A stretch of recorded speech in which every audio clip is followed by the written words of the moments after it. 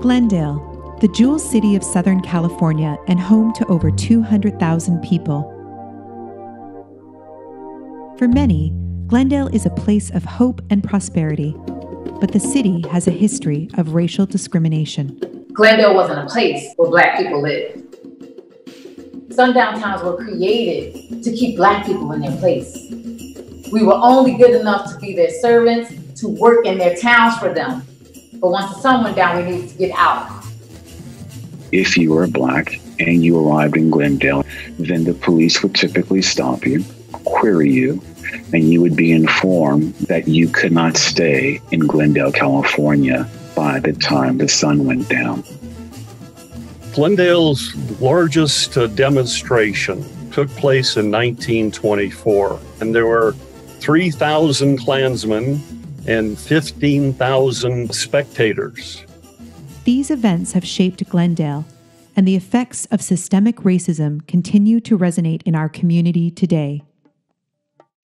We really are focusing on institutional racism.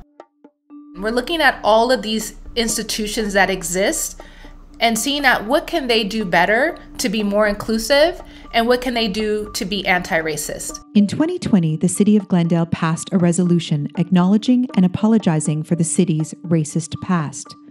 It was a historic step of reckoning. It's extraordinary that the city of Glendale is going to get ahead of it and say, yes, we are going to proactively apologize, put on record the prevention of African Americans. Glendale Library Arts and Culture presents Reckoning, Racism and Resistance in Glendale, a virtual exhibition exploring the library's archives to examine the city's racist history, the resistance to that racism, and our current moment of reckoning.